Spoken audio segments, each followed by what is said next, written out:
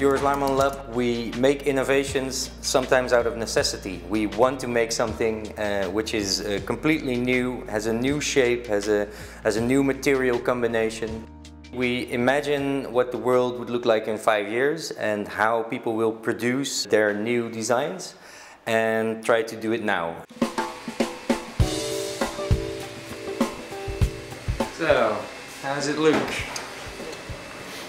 And they fit pretty tight. Yeah.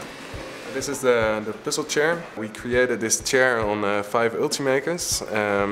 In total it took us 240 hours to print this chair.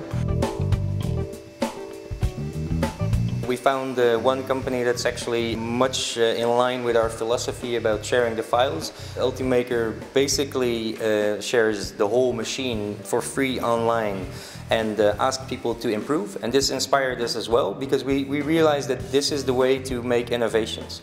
I mean, we are good in designing chairs, we are good at applying the feedback we get, so we will always be, you know, in the center point of the development, but it's a really nice feeling to give other people the chance to join the movement, if you want to say, and also start making furniture. So everything you think you want to make, you can make now with a 3D printer, and we showed that it's also possible with a desktop 3D printer that you can buy for a relatively low amount of money.